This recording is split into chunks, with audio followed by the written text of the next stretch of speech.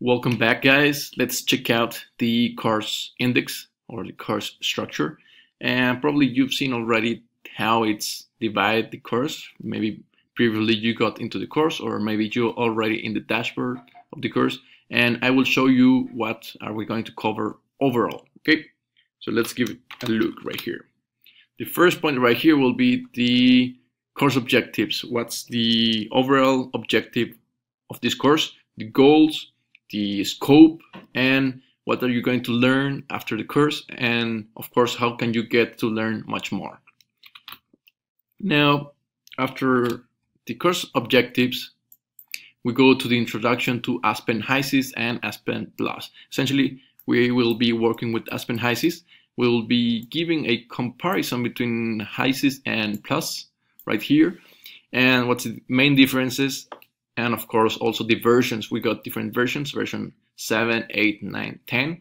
Typically, I'm pretty sure you are already working with a version either 8 or 10. So we will show you the main difference between the versions, what's included, what's new, etc. Now, after we check out the overall introduction to the Aspen HYSYS, we need to actually be using the software itself. So we start using the software, how to open a new software, how to get open existing simulations, the overall user interface, how to manage the ribbons, how to be working on the different menus, how to understand what's a simulation environment, the physical environment, how to get through them, and one of the most important parts, especially if you're a new user, will be how to get some help by yourself.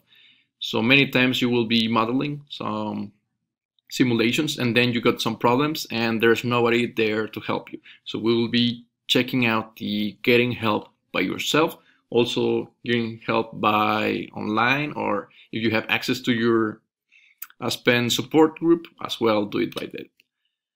Then we continue with the physical properties, which is right here. Physical properties is one of the most important environments we need to fill. Actually, it's the first environment that we need to fill up first.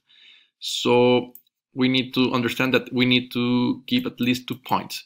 The component point, the component list, which is choosing all the components. At least one component must be present. For instance, water, or if you're using octane, benzene, or whatever chemical compound you are using, you need to set it up right here.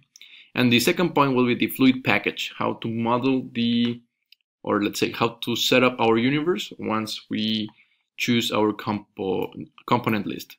And sometimes if you have some reactions, you will be filling them right here as well.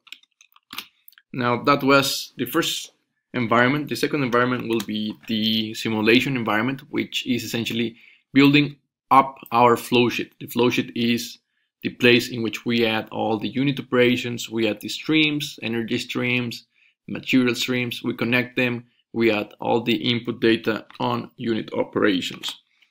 So once we know that there are 2 environments that we need to fill up, we go to unit operations models, which is essentially covering all the unit operations that we need to understand, especially those that are in the common section, or I mean the most basic ones. Of course, you have plenty of unit operations, but in this course, we limit to the most basic ones. For instance, a pump, a compressor, a simple reactor, a conversion or equilibrium reactor, distillation columns, heat exchanger, etc.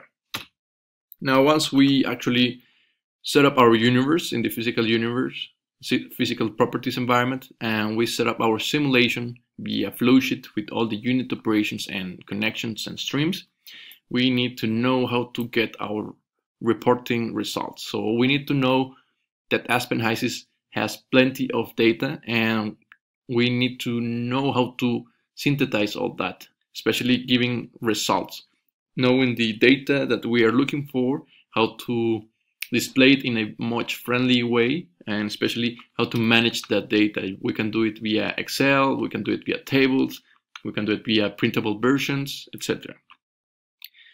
And eventually we go to the case studies. Of course, when we do some unit operations, we will be working with individual unit operations, but case studies is very important because we will be connecting the unit operations between each other. That is, we will start building up some simple processes and we will model a process. So this is, I think, one of the best and most common ways to learn is actually having a process and setting up the process, modeling the process, and getting to know the results.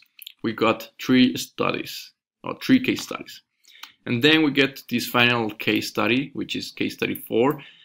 This is an exercise for you to work by yourself. I will simply show you the statement and show you the final answers. So you need to model it by yourself. And of course, you can get some help on the discussion board. If you have, for instance, you don't converge a distillation column, or you are not getting the same heat duty or the same compositions in the outlet or product streams, you can check out here in the course. And finally, we give an overall conclusion on the course, what you've learned and how can you get a little bit more, let's say, help or more information, or how can you prepare more in further cases or further courses. So this is the overall index on the course. I hope you like it, guys. Good luck in the coming course.